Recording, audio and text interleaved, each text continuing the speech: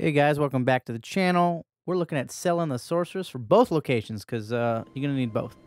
First one, pretty close to the first steps of the Waypoint Ruins. Go right in there, you got to do some gardening, there's some plants, fuck them up. Then you go down here to this nice little wall. Fucking juice up, slam your shit into the ground, and it's time to take down a pumpkin head.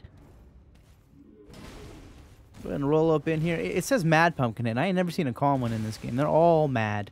Probably because they got that big thing, and I don't even know how they see. Doesn't matter. Just beat him up. You don't want to dodge it for the most part. He actually hits pretty strong. I just kind of face-checked everything because that's what I do when you get that good shit in your veins. Get that roid rage. Then you just rip up this door, and boom!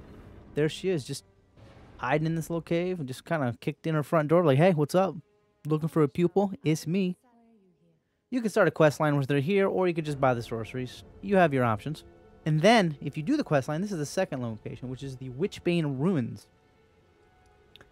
Which is also pretty close to where that first location is, but this is where you'll find her. In her second form. If you do the quest, you will need to go here to complete a certain part of it, and now you know where both locations are.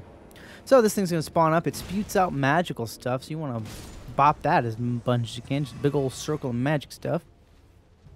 But those guys are very annoying. That lake area is a poison area too, so use your baloney pony to safely travel.